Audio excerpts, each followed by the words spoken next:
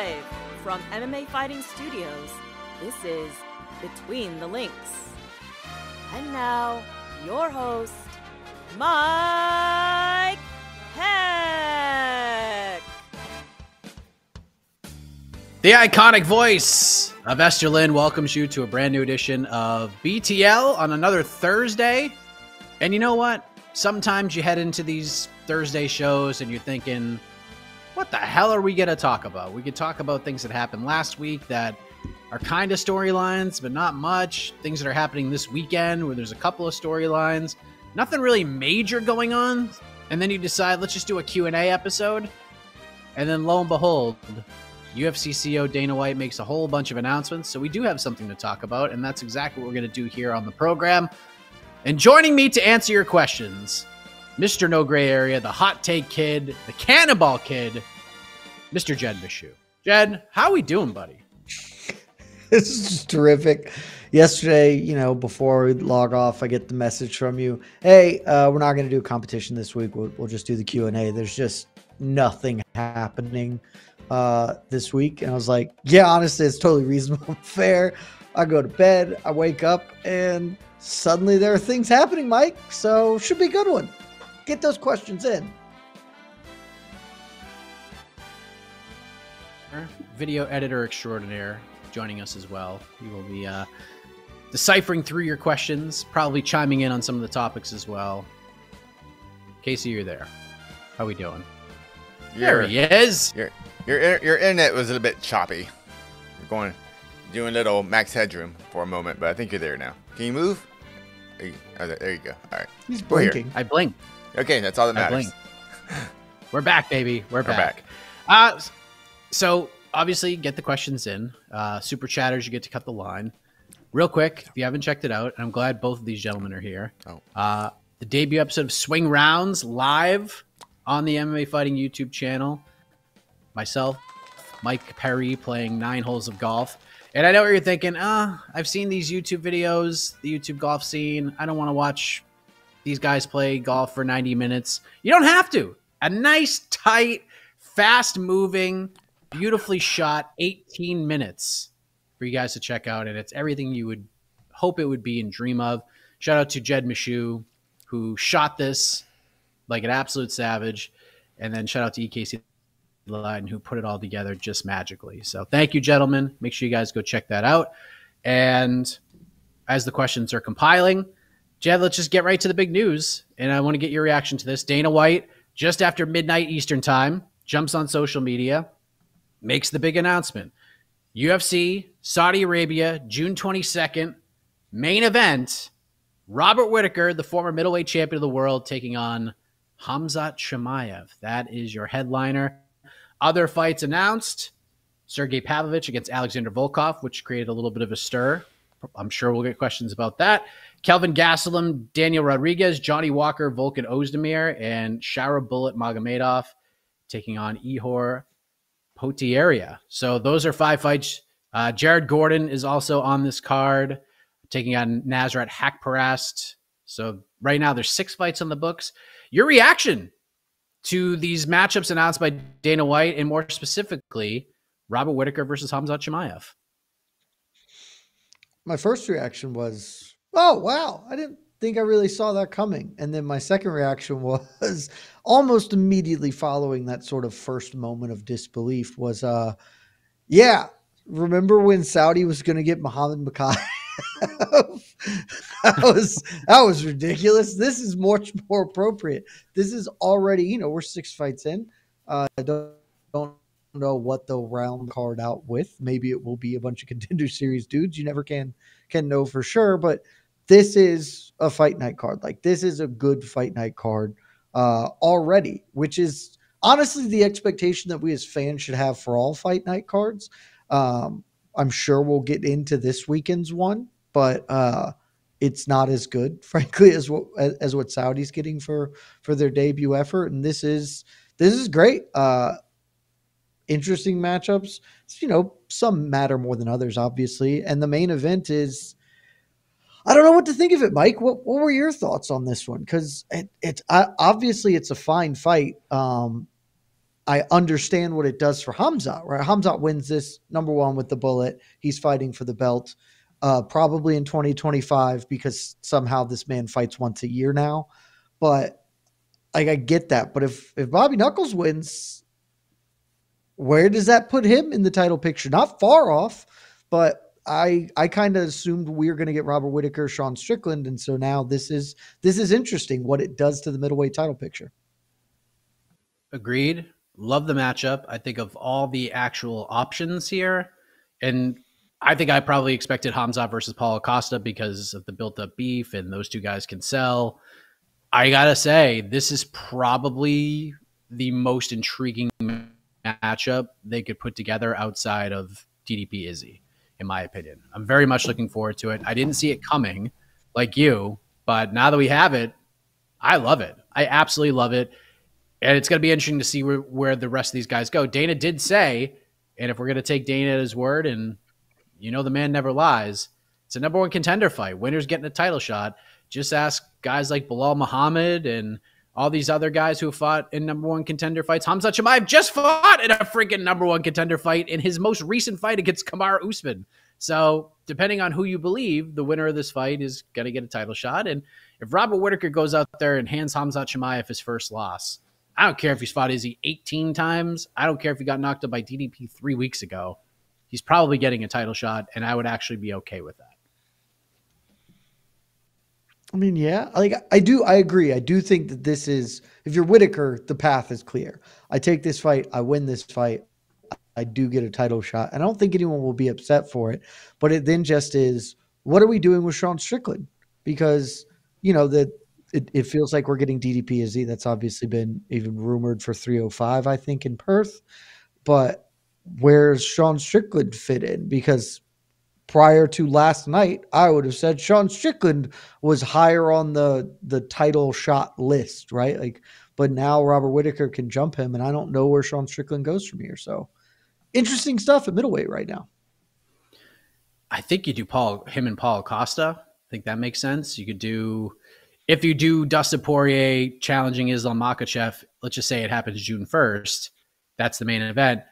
Throw Sean Strickland, Paulo Costa in there as like the co-main event. It's a pretty damn good 1-2 punch to make up for what we're, at least on paper, going to see at 301. So I don't hate that. No, here's what we're doing. I mean, so I don't hate that at all, and maybe that is what happens. But if Brendan Allen gets past Chris Curtis this time around, then, you know, all the storylines are there to let Brendan Allen, fight Sean Strickland again and do the, I beat your teammate finally after I lost to him. I'm going to do the same to you.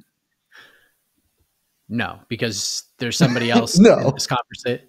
No, because there's somebody else in this conversation that is often forgotten, that has literally nobody to fight right now. So Brendan Allen beats Chris Curtis. He's probably, poor Jared Cannonier has a case, but now he's going to have to fight Brendan Allen. He's going to have to go fight Brendan Allen instead.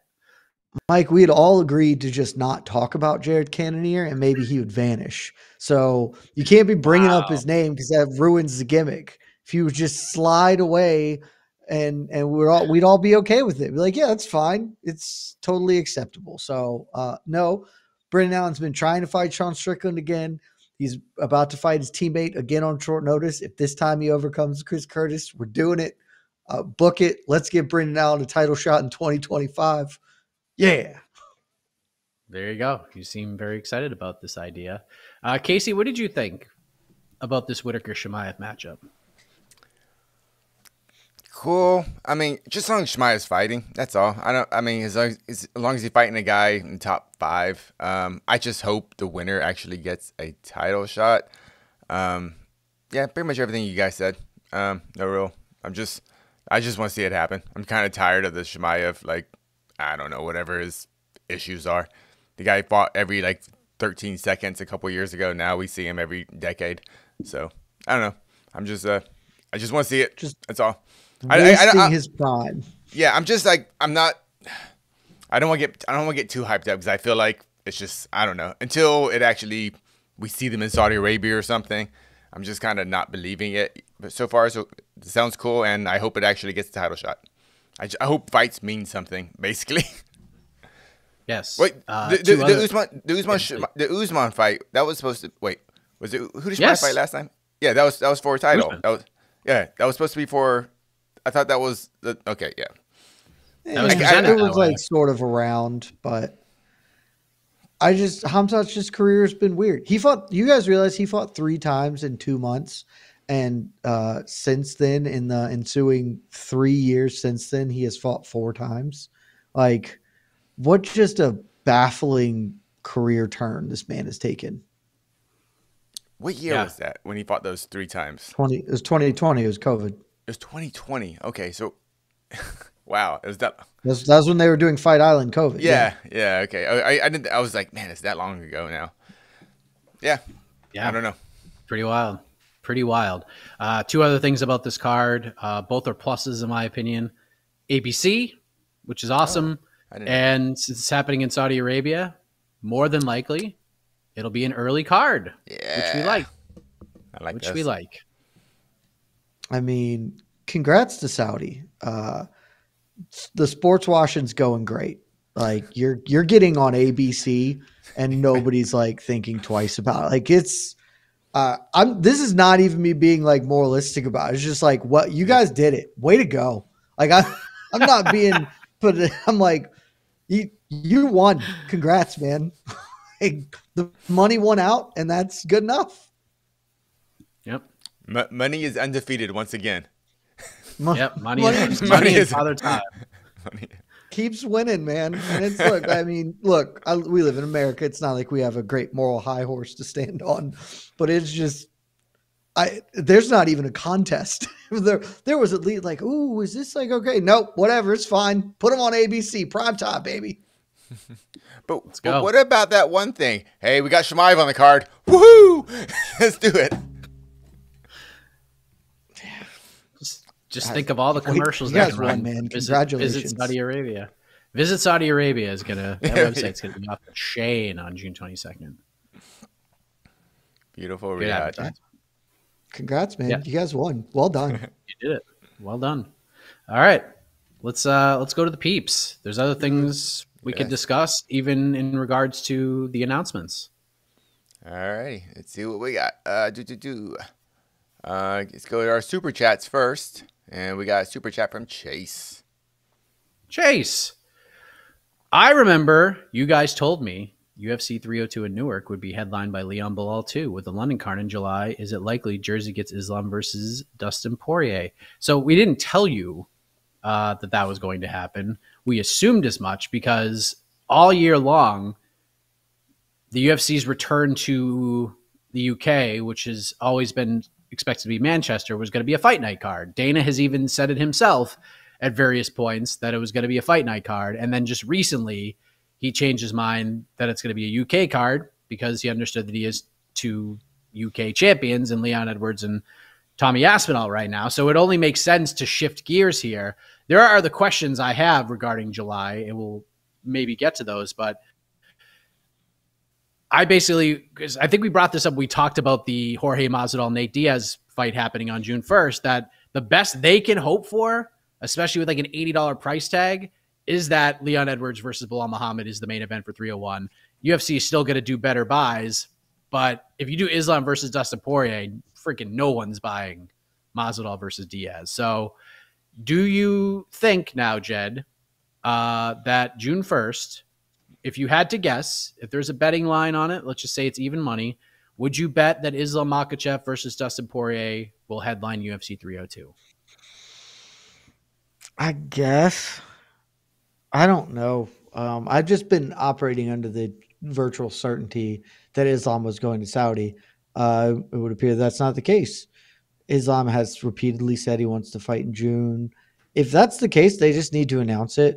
Because if that's the case, there is no viable turnaround for the 300 people. I guess just because that's like June 1, right? Like that's April 13th to June 1. So the dudes fighting at 300 they're not making a 5-week turnaround or whatever that is.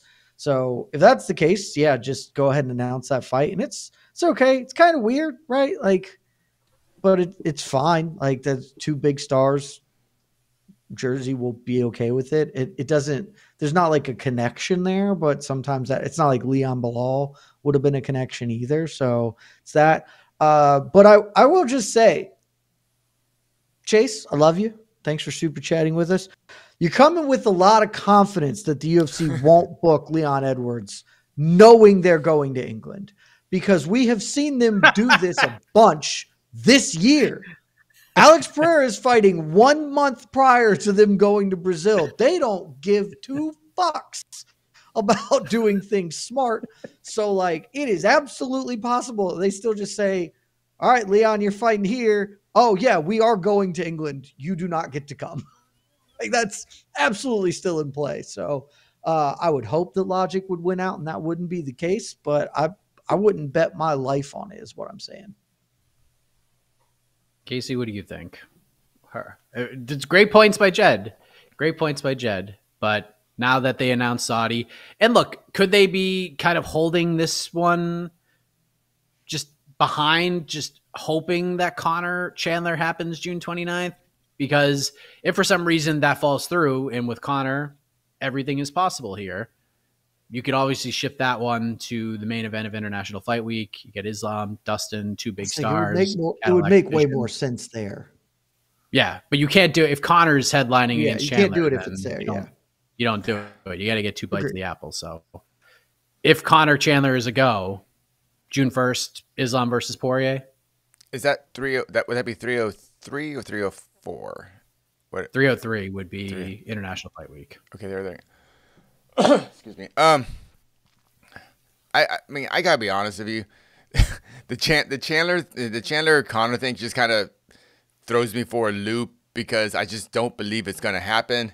So everything just kind of messes up in my head, honestly. And now that Islam isn't fighting in Saudi Arabia, I just kind of found this out like 20 minutes before I kind of just started my work at like 20 minutes ago. So I'm just kind of soaking it all in. Actually, I don't really have a good idea, to be honest, right? It just seems like to be a giant mess. And it doesn't really matter where the location is. It's just all about availability. And they'll put anyone anywhere. I think it doesn't really matter. It's hard to give logic to the UFC right now.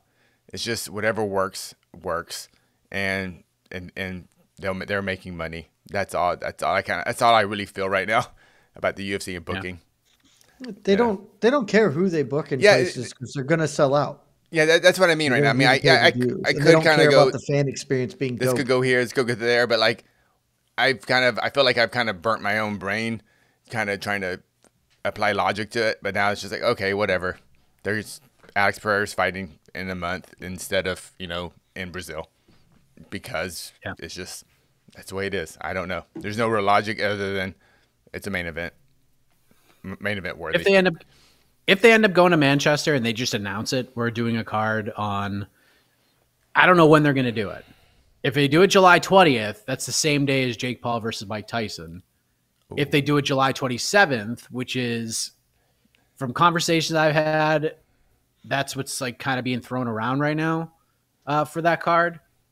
Makes sense. So we'll going against Jake Paul, Mike Tyson on a free card. I'm assuming it's free, just a subscription-based card on Netflix, right? Yeah. Yep. Mm-hmm. Ooh, I don't think that would work. Oh, I mean, I guess that would be the time to throw out Leon Bilal. But they're supposed to go to. They're also supposed to go to Salt Lake City around that time because that's usually. I think that's just going to get bumped. During August, maybe. Yeah. Well, no, because they're going to Perth in August. No, I think that they'll just bump that back. They can go to Salt Lake City another time, or whatever, and still get as long as they get it in the year. But they want to do the things that they've want to done. I think the Salt Lake City thing is just not happening until the fall. Yeah. All right. Thank you, Chase. Thank you. Thanks, Chase. Another super chat coming in from Michael. Hey. My Fizzy versus Darius. Oh, Dariush. Okay. I was like, Darius who? Hootie and the Blowfish, Darius. Darius Rucker. Oh, yes. Or maybe Darius Flowers. Per member of the UFC roster. I was going King Darius. Oh, King Darius, yes. It would be a good. I mean, that would be a good matchup for Saudi. I just don't think Fiziev is going to be able to fight in June. That dude suffered a gnarly injury. He's going to be out for a hot minute. So, how long's he been out? When was his fight? Was it November that he fought? Hold on. Cameron, when was that card? Maybe it was October. September 23rd. Yeah, he's probably not coming back in that time frame. That's probably around the time that he would actually be like cleared to go back to training. Right. Yeah, I would say maybe end of the year for Fiziev. 8-9 months. Yeah. Yeah, I would say that's unlikely. Yeah. Who would Dariush fight? I don't know. Dariush is what? Yeah. So was he on a two-fight loop? What is Dariush on? What is his streak right now? Two fights in a row. Yeah, 2 big knockouts in a row. Yeah. Maybe if Jalen Turner beats Renato Moicano, you turn him around. That's where I would see Dariush right now. Okay. Yeah. Or if like Jim Miller beats Bobby Green and he's a ranked fighter, maybe you give him that. Dariush Jim Miller. That sounds kind of fun, actually. You're right. I like that. That I think that's a fight that works for both of them. If I'm Dariush, I do not take that Fiziev fight. That's all. If Fiziev is healthy and ready to go, I would avoid that if I'm Dariush. I think at this point in his career. I mean, it's a fun fight for the fans, but for Dariush's own career. I would try and fight BSD. Well, you could do that. My thought was November, Madison Square Garden, main card opener, BSD versus Rafael Fiziev.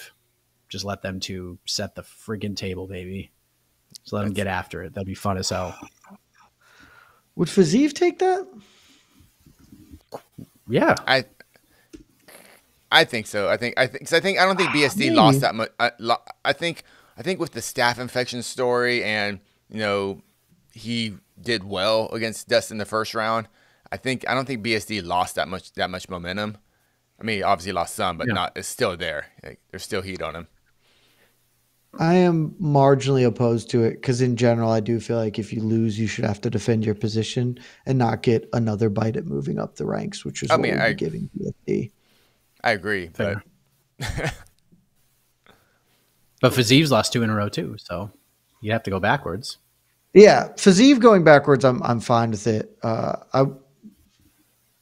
Benoit Saint-Denis. Who would I like him to fight? There's a very easy answer. What's Drew Dober doing?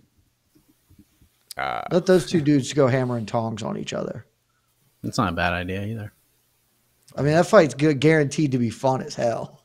So, yeah, that's it. Give me Drew Dober. Yeah, that's the one. I was saying they could take him down. Drew's not a great defensive wrestler. That could be tough. Yeah, it'd be fun. Maybe.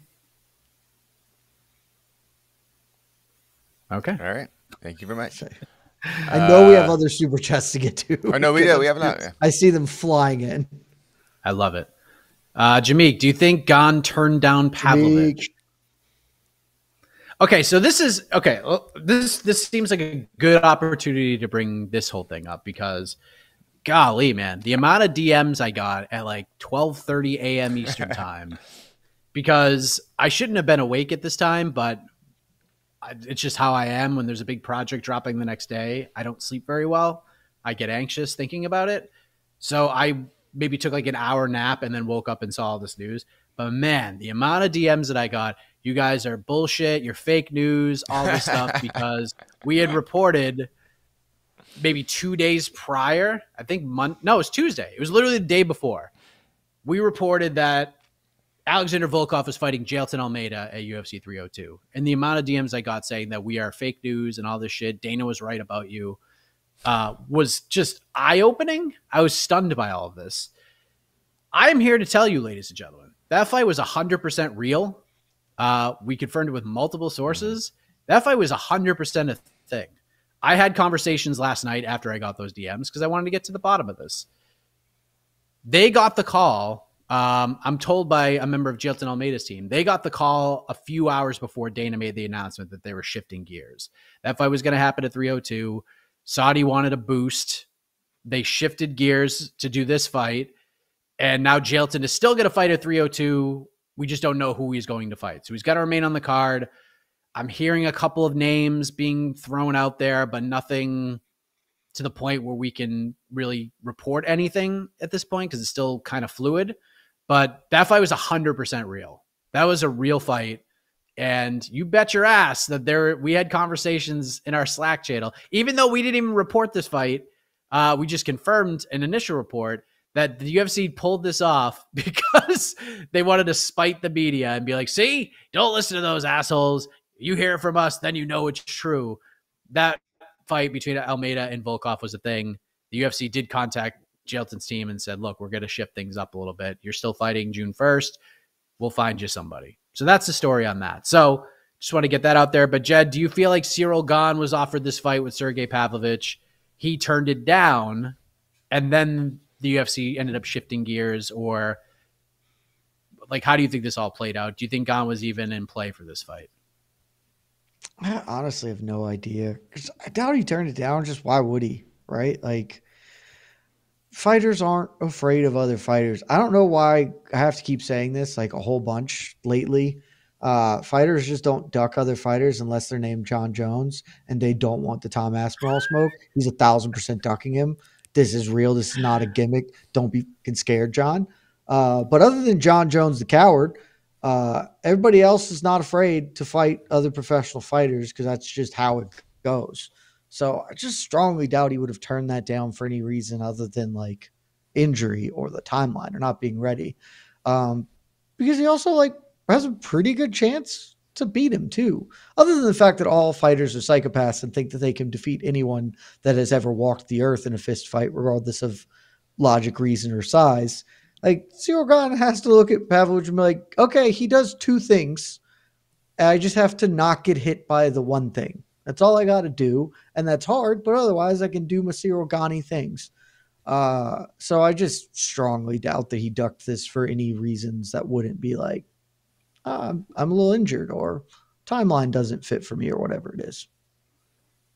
Or the fact that after he beat Sergey Spivak, he delivered a couple of weeks worth of just maybe the worst strategic moves when it comes to getting yourself in position for something big. Because after he beat Spivak, him calling out Sergey Pavlovich would have been perfect. And in fact, True. had he done that, he would probably have gotten the fight with Pavlovich at Madison Square Garden. There is a chance that happens. If he comes out on that microphone and says, Sergey Pavlovich, you're next. Let's fight. Winner gets a title shot. Instead of saying, no, I'm not fighting him. No, I'm not fighting this guy, because that would be fighting backwards. And no other fight makes sense for me except fighting for the title. Because he did the same with Tom Aspinall as well and no-sold him too. And boy, I think this bit him on the ass real bad, the way that he handled himself after that. And even going on the MMA Hour and did the same thing. Like, still didn't have a name, said, nope, the only thing that makes sense is a title fight. I think he bundled this so badly, and I don't know if it's a punishment, but I don't think they're going to give Gane that kind of a fight right now. Unless they're going to give him Tommy Aspinall now, but I don't know. Nobody. Here's what's going to happen, because he did bungle this real bad, and that's the other reason that he's not ducking Pavlovich, because he has to be able to see what is happening.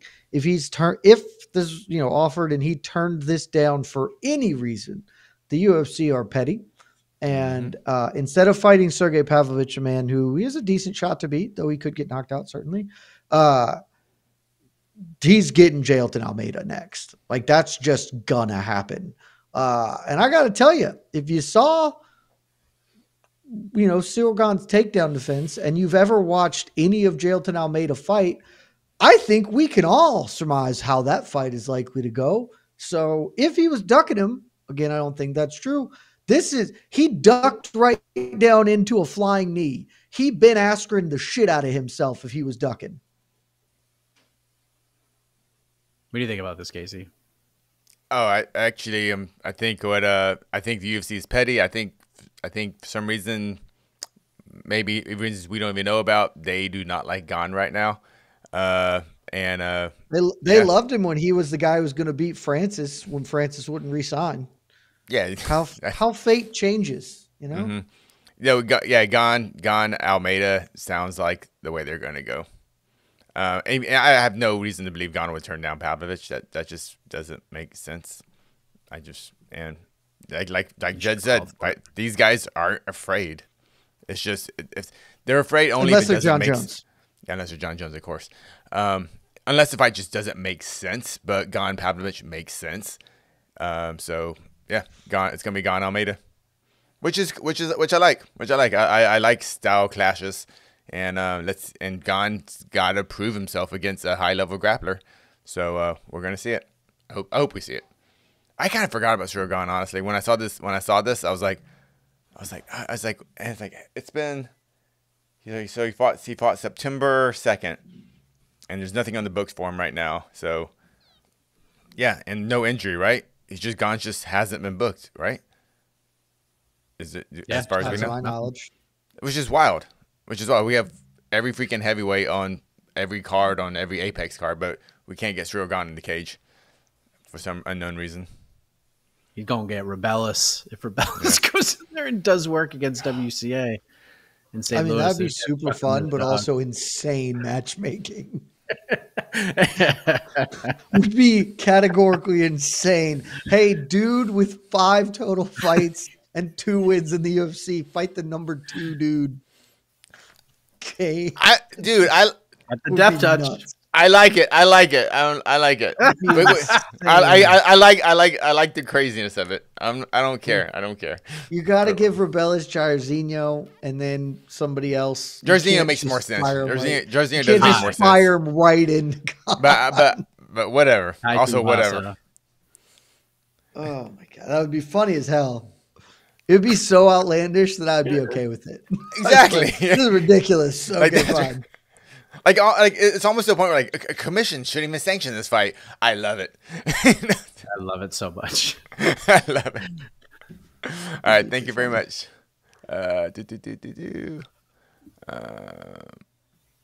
Super chat from Kenny. Thank you, Kenny. Odd to announce Bobby in Saudi and then an Australian pay-per-view. Kind of goes back to the point, of none of that really matters where these guys fight. So, yeah, what do you think of that?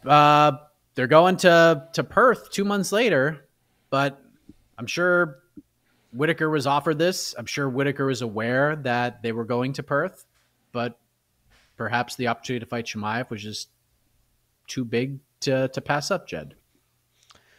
It's like a little bit strange, but it's not, because they're two halves.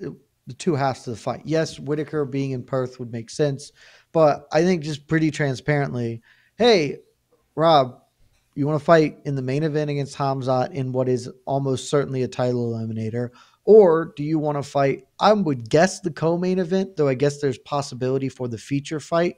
That Perth card still largely is all rumor, but would not at all surprise me if that's DDP Izzy, and then they even tack in Volk Topuria 2, like, and just say YOLO, do that. So you rock that, and then if that's happened, then you're the feature fight against whoever it ends up being, Sean Strickland, whoever you get. It wouldn't be Khamzat. Khamzat's fighting in Saudi, and you're the feature fight, and that feature fight's not for a title shot. Like, this is a pretty clear path for Rob to be like, yeah, obviously option A is better for me. It would be cool if the whole universe worked out, but that's just not where he is career-wise right now. Can I just say something? Obviously I want to see DDP versus Izzy. I think Perth is a terrible place to have that fight. Like, why? Just do Volk versus Topuria too. Make that the main event. I know it's a little soon and some people would be kind of up in arms about it. But why? First of all, Israel Adesanya is from New Zealand. We saw what happened when he fought Sean Strickland. All the same place. If you've never seen a globe, it's all the same. Right. But but just because somebody lives close to your area doesn't mean that area likes the other area. Close is also a very relative term geographically. Do people know how far Perth is away from say Sydney Yes. or Melbourne. Like I don't think it's incredibly far. It's like UFC has a pay-per-view in Los Angeles. Well, we gotta get a lot of New Yorkers on the card. That's how far away it is. Dude, why would DDP even want to go to Australia? Like DDP to me seems like a guy that's just like, nah, not doing it because it's dumb. So why would he go there to Australia to fight Israel Adesanya? It just doesn't make any sense to me. Like that fight does better in Las Vegas than it does in Perth, in my opinion. Or just like hold out for South Africa. Like who gives a shit? Like literally anywhere else. Anywhere else, I think it's fine. I don't think there's any rush. Go to New Zealand. New Zealand. Go to New Zealand. Go to New Zealand. So we're clear because I just Googled this because I thought that this was right, but I want to make sure. Would you care to guess how long of a flight time it is from Perth to Auckland? 8 hours. Yes, 8 hours. It's an 8-hour flight time. It's the same as it's the same as being like, hey Jed, you should fight in Russia or whatever. You should fight in Sweden, Jed, because they're close. No, they're not. See, it makes no sense. It makes no sense to do it there. I see so many people on Twitter like, oh, there's no other fight you can make. Yes, there is. A guy who's actually from Australia being in the main event.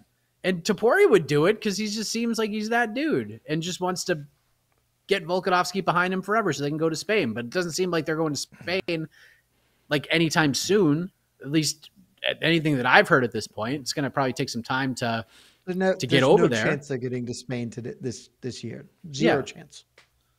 Yeah. They had if they three do African champions and couldn't do a pay-per-view in Africa. They're not getting to Spain in 1 year. I think they're fine with Volk in the main event. I have a question because I've always had this question about actually like booking fighters near where they're from, especially with the UFC. If the UFC is so big, does it matter that you have a card in Australia? You need Australian fighters. Like, why does that matter? To me, as I know I'm just only speaking for myself, but like if UFC is in LA, I don't need to see fighters who are from LA. I want to see fighters who there's no chance I'm going to see, like bring I don't know, fighters from China, bring high level fighters, bring Pavlovich or something, like bring fighters who don't normally fight here. You know what I'm trying to say? Like why is basis. It's so for some like for big stars, it's not going to matter. Conor has fans everywhere. You take him anywhere, they're going to be fans there. But particularly as you get down the main events probably have fans, and the UFC certainly has fans. But it does make more sense to have a French crowd and be like, oh, I am an MMA. I'm not an MMA fan. I am at an event and I maybe casually consume MMA. I am going to this French fight card because Cedric Doumbé is in the main event and I know him, and that's awesome. And then for the 12 fights leading up to it, there's a dude rocking a French flag. Hell yeah, I will die for that man while I pound this beer. Like it's exactly that you have to do it. It's so much better to do it that way. Unless you're going to do a UFC 300 style thing where you're going to bring all of the super popular people to a location like the WWE Traveling Roadshow, basically.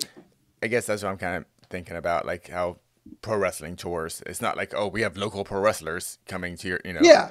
Well, they do, don't they? Isn't that like what jobbers are? Aren't they like local talent that they bring in to lose to people? You don't buy tickets for the jobber. That's what I'm saying. I'm not saying I'm just more asking the question because I never really quite got that kind of fandom, but I understand why they do. I'm just kind of interested if the UFC is so big, can it be bigger than selling? Oh, they don't have to. Yeah. They absolutely don't have to do it. It's just it's low hanging fruit. Plus, also, Casey, you're forgetting the most honestly probably factors more into the UFC's standing. If you have to buy a bunch of tickets for fighters from Perth to Vegas in that 20-hour flight, those are like $3,000 plane tickets. So if you got to buy them from, Perth to Melbourne, that's a substantially cheaper plane flight. So you're cutting costs down with that too, Casey. Don't forget. This is true. And Perth paying for 2 events, which also helps. Paying the site fees. They get a multi-year event. Multi-year deal, so they'll do a card this year and a card next year. So that always helps as well. Yeah, if I lived in a city that paid for events, like I would be livid with my local representation. Like in the same way that like, and you know, if you're not an American viewer, this will probably not mean much to you. Like I would lose my mind if I'm like, oh, we're going to pay for this $1 billion like stadium for this pro football team. Like, fuck, no, I'm not. That's nonsense. Oh, we're going to spend millions to get the UFC here. Why? Who gives a shit? They can come or they can not. We don't need to pay for them to come. Be fine. Like, I would be up in arms if I lived in Salt Lake City. Oh, I 1000% agree. My tax dollars are going to bring this shit here. Yeah. My tax dollars need to fix the roads and feed the homeless. Yeah. Unless it's like free tickets for the local community or something or whatever. But no. Yeah, but that's a whole nother giant can of worms. Jin Chewy, you're absolutely incorrect. UFC does pay for flights. They have to pay for travel for fighters, and I think their protocol is two team members. It's pretty low. It's pretty low. They don't do the full team, but their protocol, like you have to pay for the flight of the fighter to get there. That would be dumb. And I believe their protocol is two on top. Two coaches. I know a lot of times it's only one hotel room. I think it could change. I know it's changed recently, but it used to be just only one hotel room, and so they pay for the flight, but then the other fighter has to pay for a hotel for their corners. Mm-hmm. So that's why you see when you watch these like little video blogs, they go, "Oh, why this fighter is on the main card, and yet 6 people are staying in his hotel room because of reasons like that." And usually it's near the fighter hotel. So yeah. And the hotels are crazy expensive that week, so it's that's a whole nother mess, big mess. Thank you much, Kenny. Oh, you're gonna love this question. I'm very excited for this one. Thanks, Kenny. Mike, is middleweight the best division for 2024? I can't see any other division coming close to the matches, stories, and stakes. What do you think? I mean, if you want really the true answer to this, we battled this out quite a bit on one of the ranking shows not that long ago after DDP. I think it was the first one of the year after DDP won the belt, and we were talking about good middleweight is. It's great. This is good. It's going to be the money division for the UFC this year, in my opinion. It's going to be the money division. DDP is going to be huge. 3 main events already. Yep. Plus Alan Curtis, 2 on the books, plus Rob Chimaev. So 5 main events. It's like a pretty high number for thing. Yeah. Top of the division is very interesting. There are some very middleweight having fights. A good year. Yeah. It is not the best division, middleweight fights. But the UFC has fallen into some great storylines in the middleweight division, and that's what matters. That's what matters. Characters. Yep. The middleweight division has characters and has storylines, and that's why you could call it the best division in that sense. Yes, I would agree. My answer is always going to be lightweight for all of these things, and also like, yes, there are more main events, but I don't know. We just got Poirier BSD. We're about to get Gaethje Holloway and Sarukian Oliveira, and then Islam's going to defend. Like, give me that over all this middleweight nonsense. Those fights are all insane. Dude, lightweight's the best division. It's not even like this isn't a conversation, but middleweight is. It is, but I'm also just saying middleweight's the money division this year. I also just think lightweight is delivering like things that I care about more. Outside of, I get the argument and I'm not opposed to middleweight. Like it's having a moment, but I think we just perpetually underrate how sick lightweight is because it's been incredible for 10 years. And it's just like, it's the same way that like LeBron wasn't MVP every season of basketball for 12 straight years. Like, yeah, whatever. Or like that year they gave Charles Barkley the MVP over Michael Jordan. It's like, he's won it too much. We got to focus on the other things. It's like when they eventually are going to start giving the MMA Journalist of the Year award to like Mike Heck instead of Ariel, just because we're tired of it. I gotta say,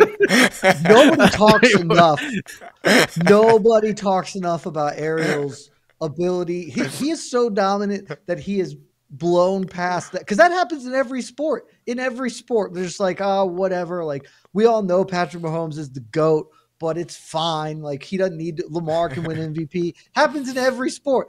Ariel's just got a stranglehold on that motherfucker. Just nope, not giving enough for anyone. It's great. If that happened, and I'm like I sat there in the awards and they called my name, I'd literally be like, "What?" I'd be like, "Whatever." Charles Barkley was MVP. You can be MVP, Mike. Oh my god, it just like wouldn't even feel right.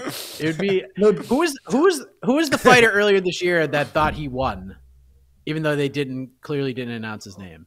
Oh, was it Feely? It wasn't Feely, right? No, because there was a women's fight. It was a women's fight. No, Dern, Mackenzie Dern. Dern.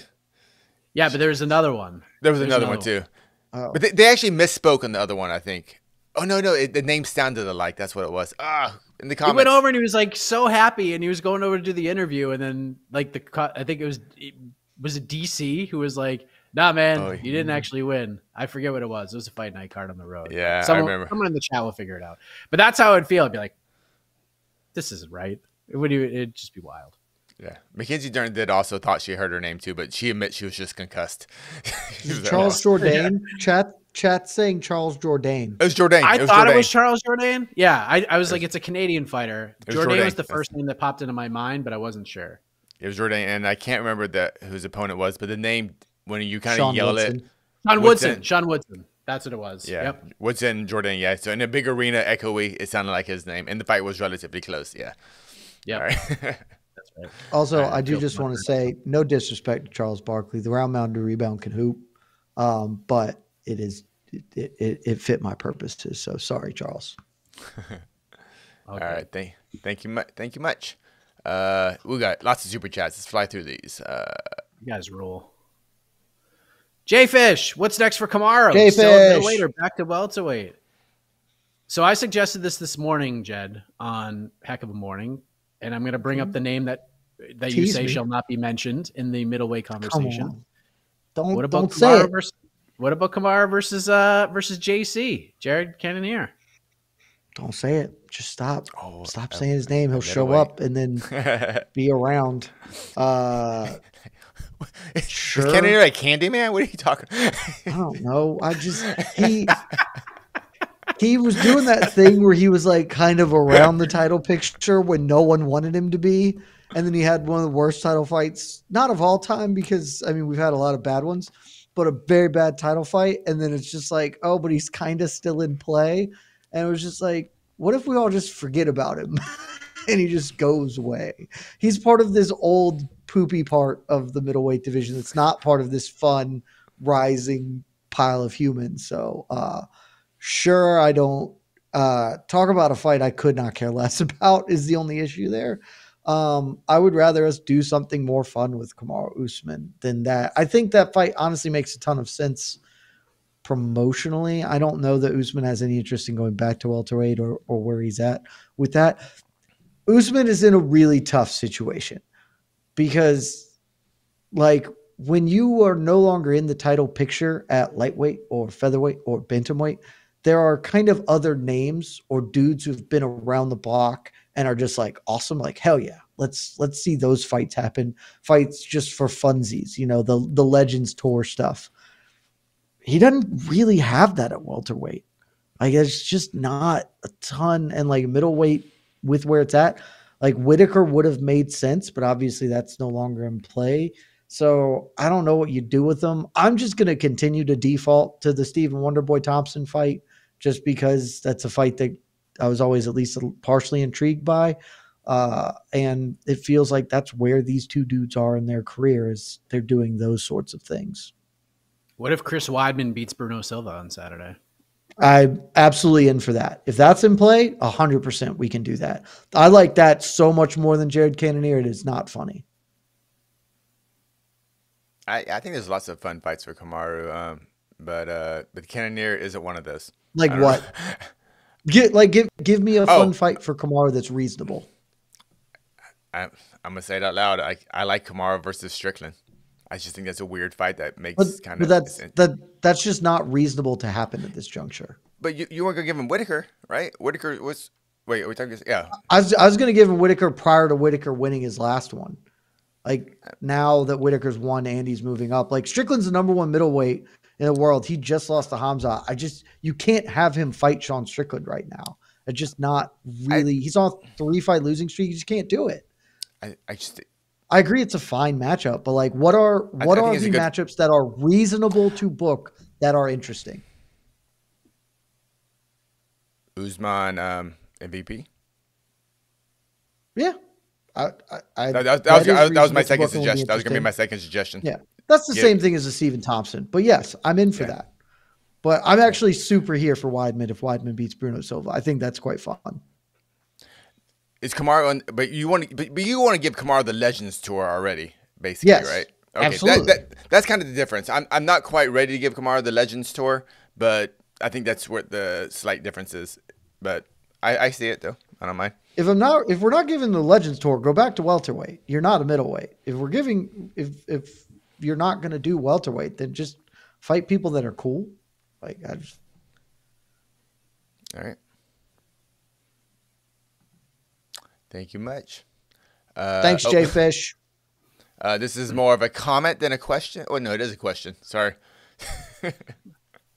A super comment. I demand to know where super chat money goes.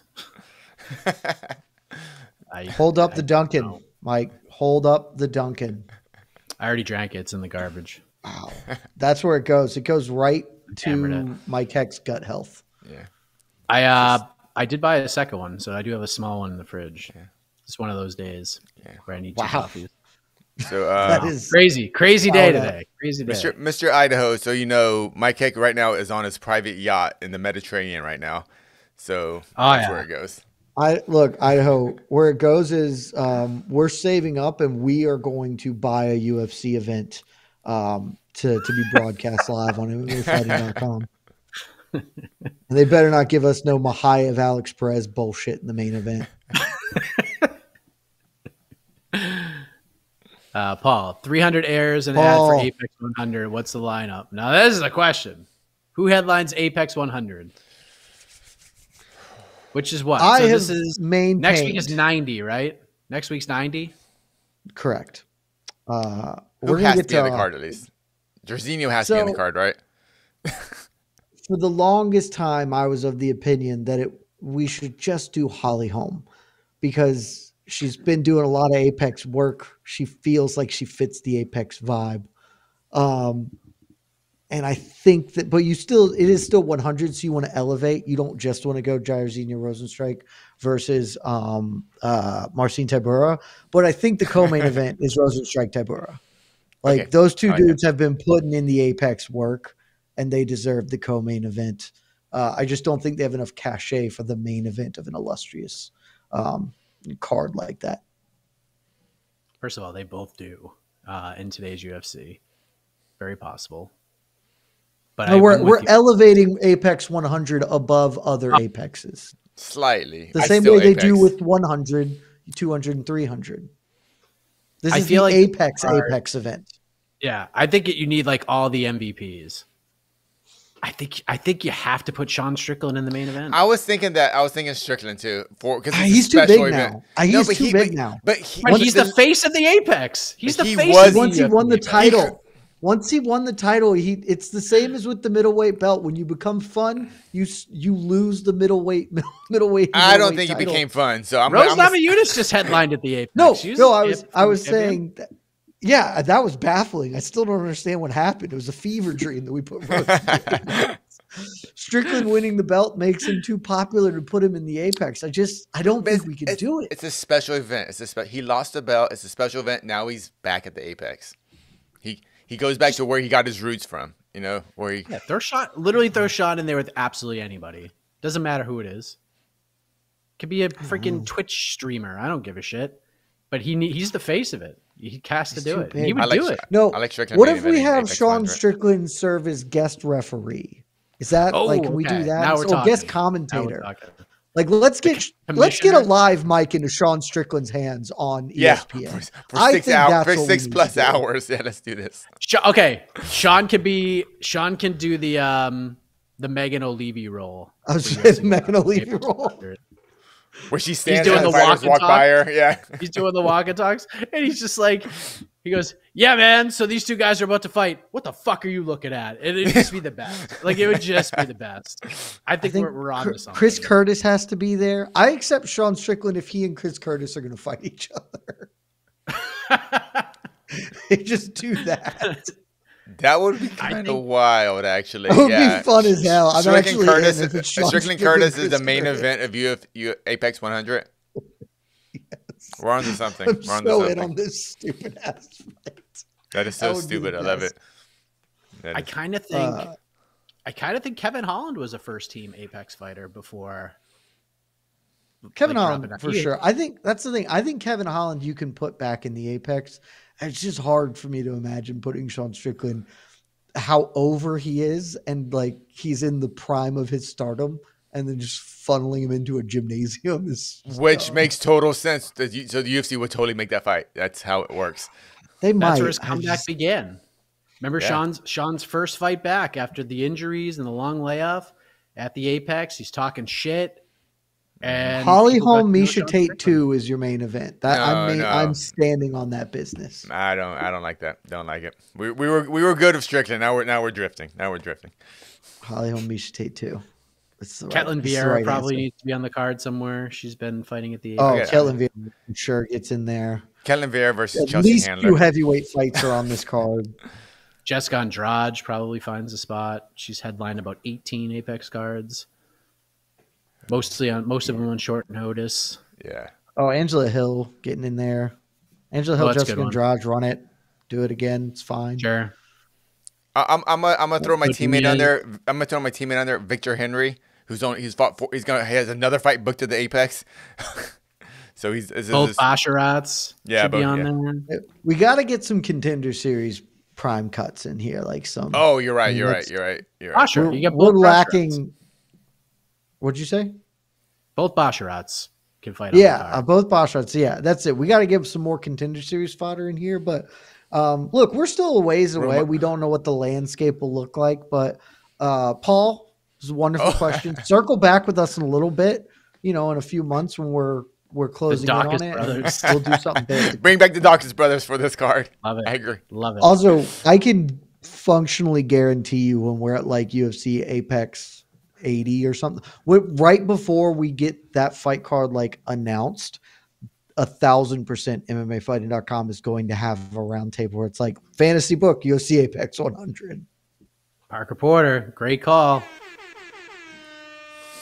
Great call. Bring them back, baby.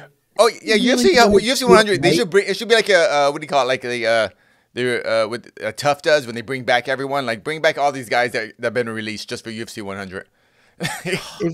If they wanted to do it right, Apex 100 would be exclusively like women's flyweight fights and heavyweight fights. It would just be alternating between women's flyweights and heavyweights.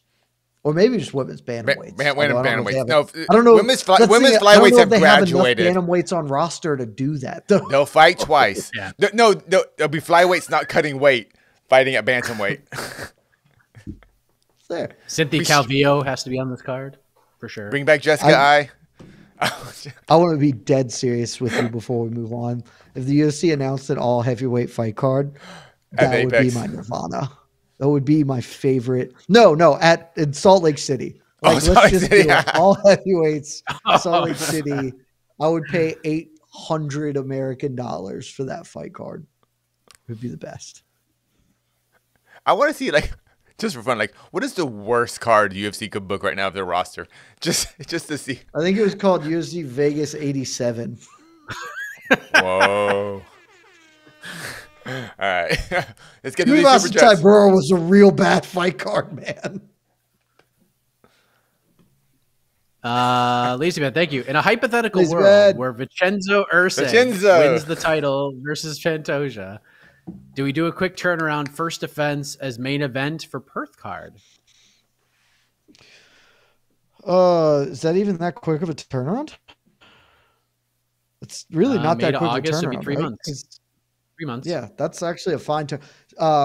if Vincenzo wins it, for sure, he's not the main event for the Perth card. He would be the co-main event. The main event is either going to be Volk or it's going to be Izzy. That just sort of seems like the writing on the wall. Vincenzo as the new champ, defending against, I assume they'd let Pantoja run it right back, do that in Perth. I think that would make all the sense in the world. I love that Vincenzo's going to gain steam from this. Way to go, guys. Vincenzo. People are like, Steve Ersak, man, who's that? Vincenzo. Has it? Oh, jeez, Vincenzo. It's like saying it now, Vincenzo. So it's a great name. Can't imagine having that as an option and going with Steve. Steve. Question for Casey from Domi Pop 7. Casey, do you think you resemble Vince from Hell Pichel, or is it just the mustache?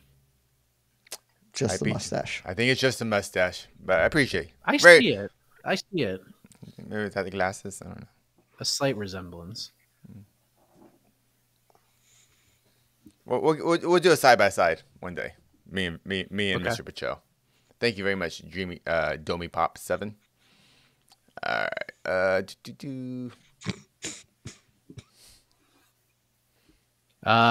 Nick Examp 95. How big of a super chat would it take to battle Jed when an opponent falls out of BTL? Love the Q&A, but battles are the best. Battles are the best when there's actually something to talk about. Turns out there was something to talk about, but we had a battle last week. 300, there'll certainly be a battle. No doubt about that. Gotta have a battle for that. We could come up with a number. Yeah. I'm going to need to see a cut of that number, but we could come up with a number. Yeah. We can't just all finance Mike X Duncan. I gotta get Duncan too. I like Duncan. Let me get some Duncan. I mean, and just remember, guys, I am a rewards member as well. So not every dollar goes to this. I accumulate enough points to get a free coffee once a week. So no worries there. Do you sometimes go and you forget your little punch card and you have like 6 punch cards with like 8 holes in it and you go like, you're consistent. Technology's the best. Oh, technology's the best. I wake up, I get my kid breakfast, I get ready, and then while my kid's eating breakfast and my wife's getting ready, I go to Dunkin' Donuts and get the coffees. I come home and then I drive my kid to school and then I go to the gym and I order on the way. So all I have to do is do it on the phone, pull in, walk in. They already know, hey, Mike, how's it going? Coffee's right there. Grab it, put the straws in, get back in the car and drive. They know you? They know you? I'm there every day. Since I moved here, every day that I've been here, every morning that I've woken up in Bluffton, South Carolina, I've gone to Dunkin' Donuts. Every one. Wow. Every morning. It's really the best when you are a regular and you get the Cheers treatment. It just it hits so different. It's just the best. I have 2 places in town that's that, and it's they're my favorite. They already were my favorite places, which is why I went to them as frequently as did. But if you just did that the first time I ever walked in and you somehow knew it, I'd be like, I'm a fan for life. It's the best feeling in the world. We got a couple places around here when me and Esther walk in.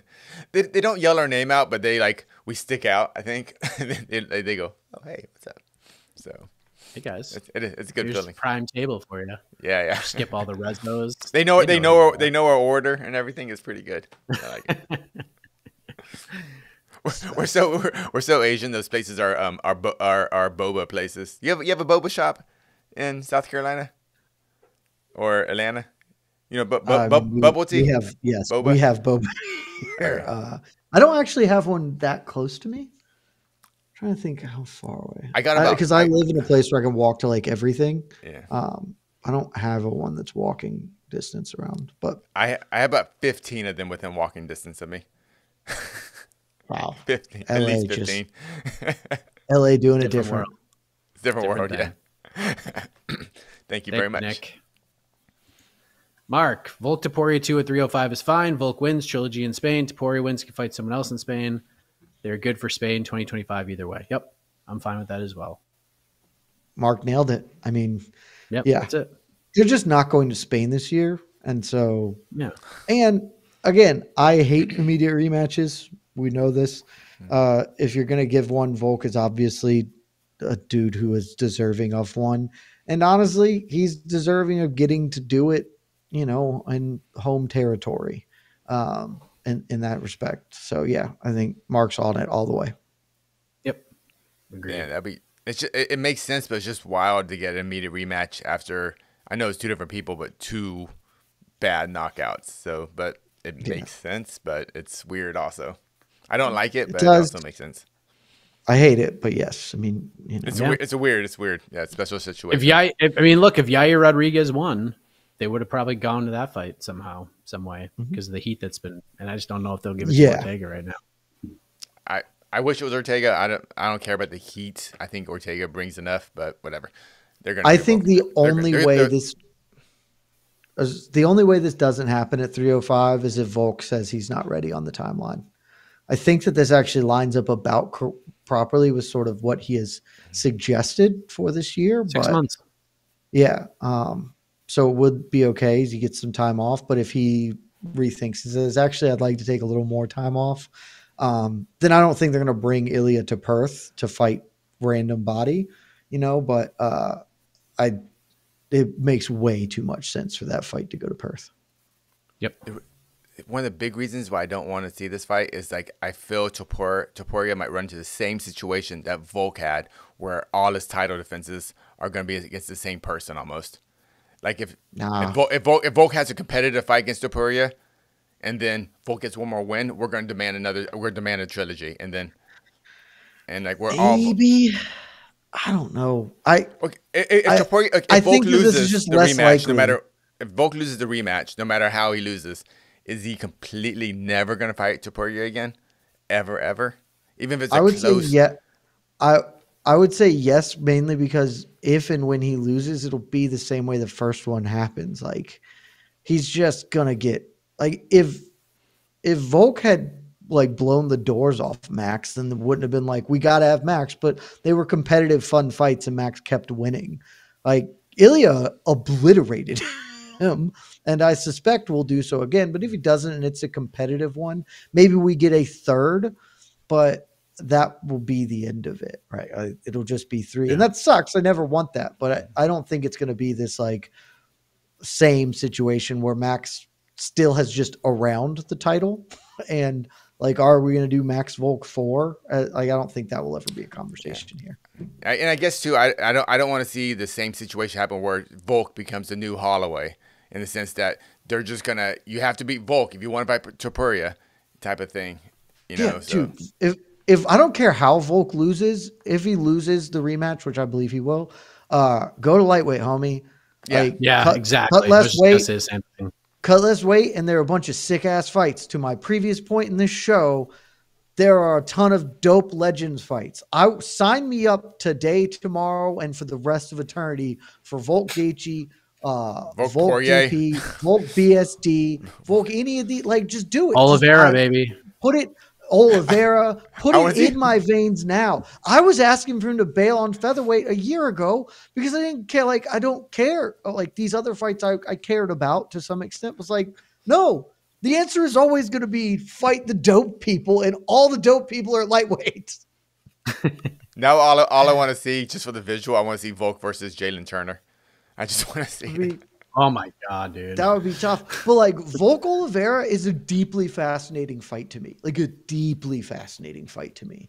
I would love to see that fight. So you fight Topuria, you get gassed up again. Just bail and go to 155 and have some fun fights with some dudes, because that would be sick. I don't think Volk's that guy who just bail. I think he's like, I can do it. If he gets stretchered again, I don't think he can convince himself he can do it. Well, he can. Fighters are crazy. That's fair. But that's hopefully somebody will be like, dude, just cut less weight and go chase money fights. Because if you stick around here, they're going to make you fight Arnold Allen. Chase the money, Volk. Chase the money. That's all. Yeah, they're going to make you fight Arnold Allen. And while I would love to watch Volk fight Arnold Allen, I'm one of 12 people that would love to watch that. It's not the money fight. Yeah, you're right. Yeah. Volk versus Poirier is terrific, and everyone wants to be part of that. All right. Thank you much. I got a few more. Let's go through these. Giovanni, guys, welterweight is the greatest and most consistent all time. No, starting with the Matt Hughes era, it's never been weak, and to this day, it's pretty stacked in my opinion. Welterweight is not better than lightweight. I'm sorry, this is not. But consistent. Has it been consistent? No, welterweight has been a deeply consistent weight class. And there's an argument that historically all time it's better because there wasn't a lightweight. Like welterweight has been there almost since the inception of like mixed martial arts as an entity.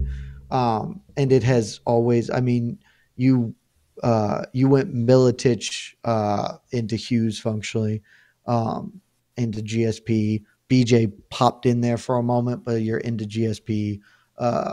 Woodley, Robbie Lawler into Woodley, and then you're here where we're at, Usman into Edwards.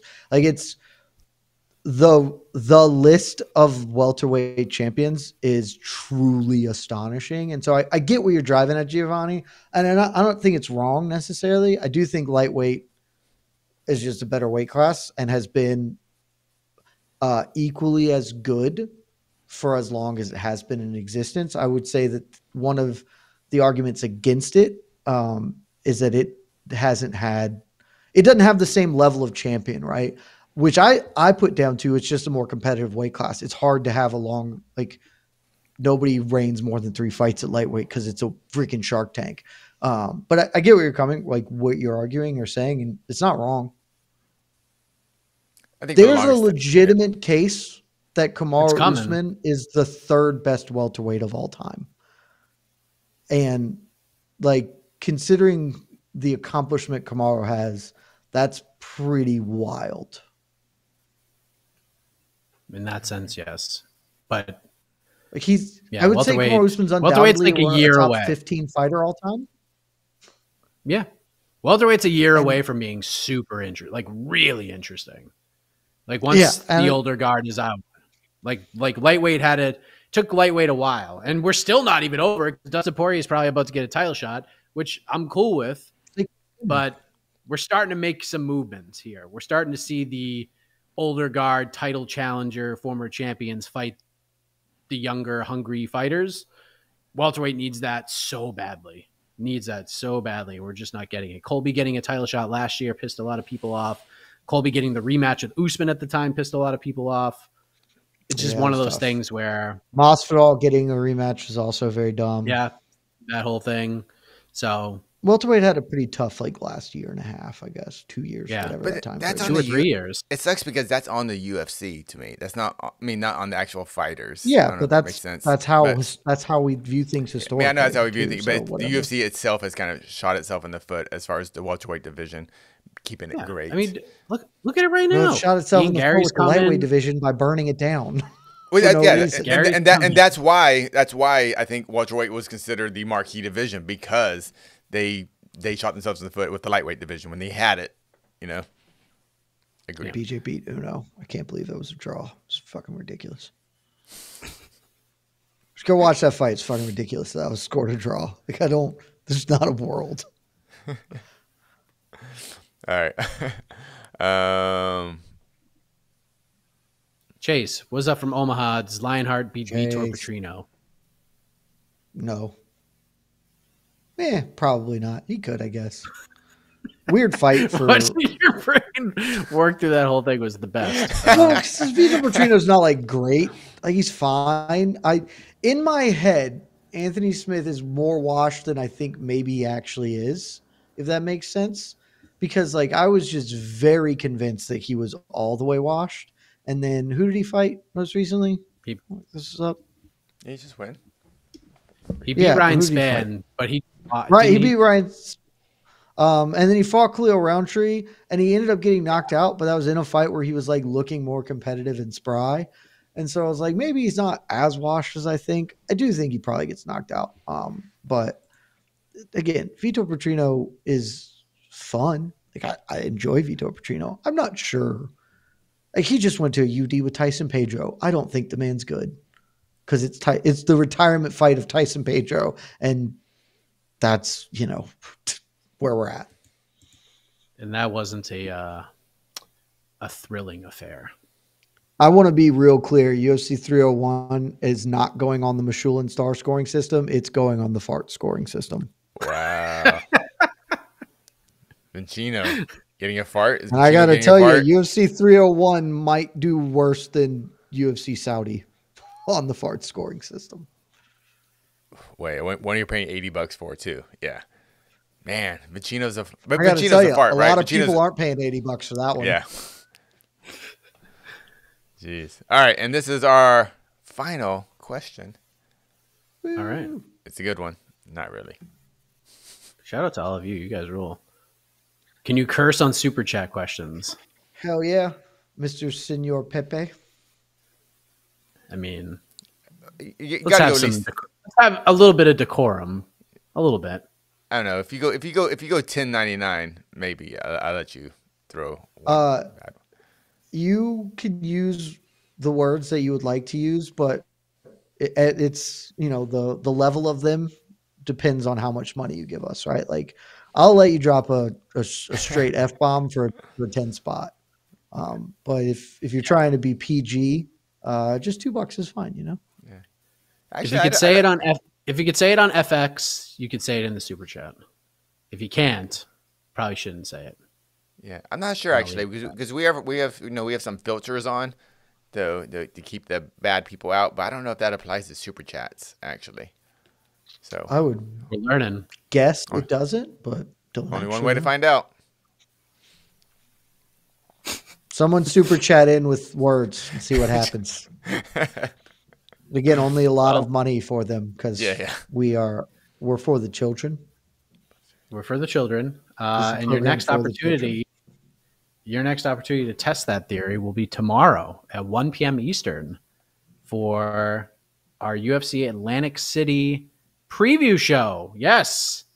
I find it deeply amusing we got 0 questions about that fight card. Oh, we didn't. Yeah, you're right. We didn't get one. I'm not surprised, but deeply amusing. As you can see, 4.5 farts. This is, I think we've determined that this is a slightly above average Apex score. I think the Apex fart score is probably around a 3.5. So this is slightly above your average Apex card. We're gonna have one question, one non-Super Chat question about tomorrow's card because I actually want to talk about this fight real quick. I respect it. Jandiroba Lupi is happening this week. Considering we don't know the status of Tatiana Suarez, is there a chance a title shot could be on the line? No. Not a title shot. Honestly, yeah, I actually think that's real. I think you're insane. Who else is fighting right now? Like, if Suarez is gone, right? Like, are you doing Zhang Weili? Well, guys, Zhang is fighting at 300. She fights once every 9 months. So it's not like she's fighting 3 times a year. Maybe she's trying to be more active. I don't know.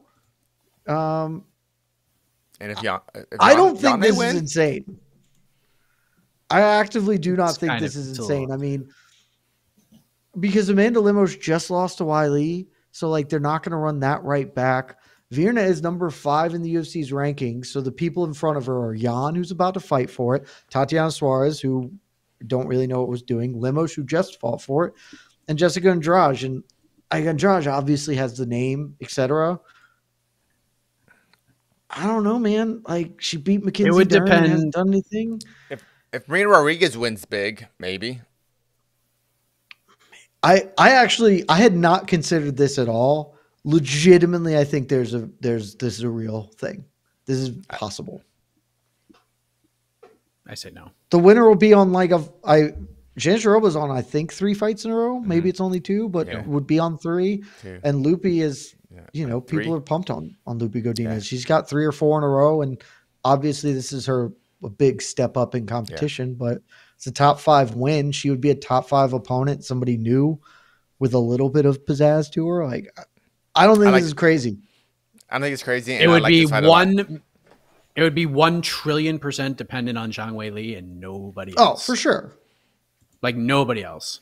None of these women will have a say in it. If Jan wins, are they doing a rematch with Weili? 100%. Probably.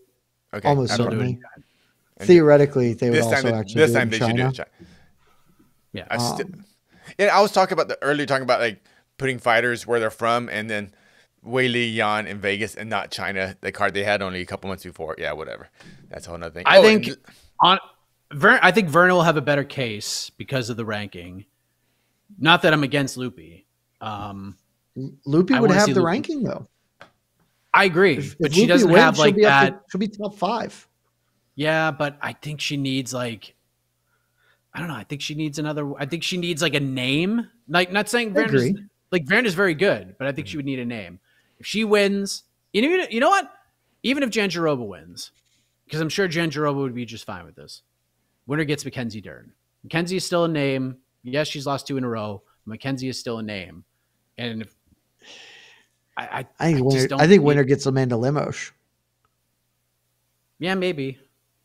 Because that's at least fighting up. And I agree that I think that's more likely. I'm just saying I would have scoffed this off as lunacy until I just actually thought about it and was like, oh my God, this is the state of the strawweight division right now. And I like both the fighters. I think it's a good fight, but like it is really weird. But there's no juice in this weight class anymore. Yeah, Jessica Andrade just had such a bad up and down run the last little bit. Rose is bailed. Joanna's gone. Like the reinforcements are slow, if coming at all. Karolina Kowalkiewicz is still holding a ranking. Like there's no juice in women's strawweight right now. And so we might be in a world where Lupi Godinez gets a win, can cut some sort of a promo, gets slotted in there. It's wild how flyweight. Nice run. But the title thing is all messed up at flyweight too. Like, man, all the women's divisions right now are kind of a mess. They will wait as long as possible for Tatiana Suarez to come back. Yeah, probably to a certain degree. But like, they'll wait 9 months to a year for Tatiana before. In my head, strawweight was better because it's like, oh, Tatiana's coming. She's not crowned yet. She's gonna get there. And then when she's out of the picture for injury again, it's just like, oh, actually, whoof. This weight class could use some pizzazz to it. You know what? I will add a couple of percentage points to this, but under one condition. Zhang Weili goes out and wins and says, hey, Dana, I want to fight at the Sphere on that card. Oh. If Lupi Godinez wins, this could be a fight for the Sphere. Lupi, that could make a lot of sense. Independence Day card, fighting for a belt. I could see that happening. Oh, if Wiley wins, they're just going to start trying to slaughter up to flyweight, aren't they? Maybe. Or they wait for Tatiana. They wait for Tatiana and be like, I'll fight Erin Blanchfield or whatever. Oh, we'll see what happens. Man, they're going to wait for Zhang Weili Tatiana. Like, I have to see that fight. That'd be unbelievable. Tatiana, stop getting hurt. Stop it. Quit that. Bad Tatiana. Well, we will have more of these questions. Oh, we got one more. Last one. Casey, please tell my coworker Pete to bring back the mustache. We should all aspire to be more like you. Baddest stash in MMA. Pete, bring back the mustache, please. You got to go full camera, Casey. You can't do this on a 3-split. Oh, do I have a 3? I don't have my shot set up. All right, Pete. It's okay. You can still Pete, see close your left eye. Yeah, there you go. Hey, Pete, grow the mustache out. Bring it back. Everyone wants to see it. Please do it, Pete. Please. I believe in you. I believe. All right. Well said. Hit the music. I mean, what a way to end. What a way to end a memorable edition of the program. Lots coming up. Again, go check out Swing Rounds with Mike Perry. It's delightful. It is delightful. Preview show tomorrow, 1 p.m. Eastern. All your UFC Atlantic City coverage. And don't forget, Tuesday night, 8 p.m. Eastern, another rewatch party. We're going back in time, this time to 2016 for UFC 200 on the road to UFC 300. So thank you all. Back on the show next week. For Casey, for Jed, I am Mike Heck. The iconic voice of Esterlin takes you home. See you next week. Good night, everybody. Love y'all. This has been Between the Links, an MMA fighting production on the Vox Media Network.